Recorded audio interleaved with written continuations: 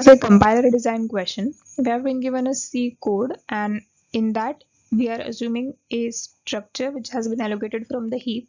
It contains two fields f1 and f2, and that is the reason why we are having this y referencing f1 and y referencing f2 as the dereferencing operations, because that is the dynamic memory allocated from the heap and we are dereferencing it. So that is a pointer dereferencing. And we are having the local variables x, y, z, p, q, I. They are stored in the registers. And we are applying the common sub-expression elimination CAC optimization technique on this code. So in the resulting code after the optimization, what will be the number of addition and the dereference operations which we just discussed will be present respectively has to be determined. So in this particular code we can see there is a for loop which is running up to from 0 up to 200, but it is getting incremented by 2 every time. So in effect it will run just for 100 times.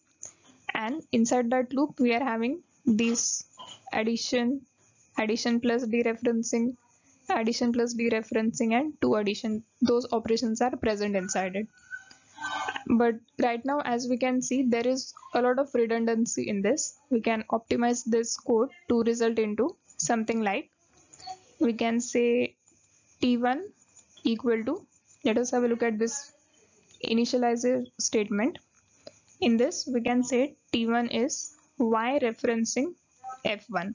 So here every time when we see this y referencing f1, we can simply replace it with this t1, and this value is not getting manipulated further in the code. So if we calculate it just for once and store it, then it can be used multiple times without again requiring us to do the dereference operation.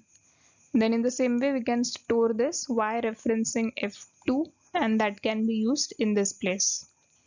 Similarly, we can see this x plus 3 is also redundant code. It can be seen at these two places. So we can further store that in a variable. So now our variable z will become t3 in place of this x plus 3.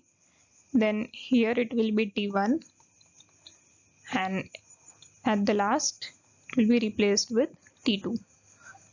So this is this line 1 we have modified, and now entering into the loop it will be for I equal to 0, I less than 200, I plus equal to 2. Now inside this loop we will be going either into the if part or into the else part, depending upon which one gets satisfied. When we go into the if part, then what we'll be doing is p equal to p plus x plus 3, which means t3, and q equal to q plus y referencing f1 means t1. Either these two operations will be performed, or in the else part we'll be performing p equal to p plus y referencing f2, which means t2, and q equal to q plus t3. This is what our optimized code will look like. Now in this code we can see what is the number of dereference operations. 1, 2. Is there any other dereference operation we can see? No. Inside the loop we have not used any. So there are only 2 dereference operations left in our optimized code. In the same way, now let us calculate the number of addition operations. Here we can see 1, 2, 3. Outside the loop we got 3. Now let us move inside the loop. Now in this loop, as we just discussed, either the if part will be executed or the else part will be executed at a time. If the if part gets executed, then we are having 1 and 2 addition operations. If we go to the else part, then again 1 and 2.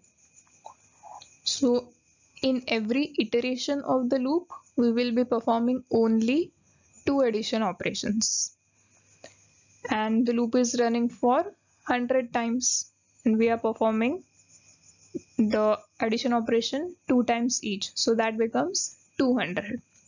But now, as you can see over here, this I plus equal to 2, the value of I is being incremented after each iteration, and this is also an addition operation to be counted. Now the loop is running for 100 times. Hence, this particular operation will also take place 100 times. These both will also take place 100 times. Any one of them at a time, but collectively both of them will be 100 times. So what is the resulting number of addition operations we got? We have got 100 for this, and then these two combinedly will run for 100 times. At a time, any one of them will run. So in total, from this we will be getting 200 operations. From here we got 100. So in total we have 300, plus outside the loop we got 1, 2 and 3. So 300 plus 3. So 303 addition and 2 dereferencing. This is the number of operations we will be having in the optimized code. Once again, let us have a look. How did we get 300? 100 for this increment operation, and 100 times any one of these two conditions will run, either the if part or the else part. Let us say 50 times if is satisfied and remaining 50 times else is satisfied, which means 50 times we will be performing these two operations and remaining 50 times we will be performing these two operations. So whatever is the distribution, as a result we are going to get 100 times 2 operations, which is 200 operations from this. So this 100 plus 200 from this if else gave us 300, and there are 3 outside the loop, so 303. Hence our correct answer for this question is D.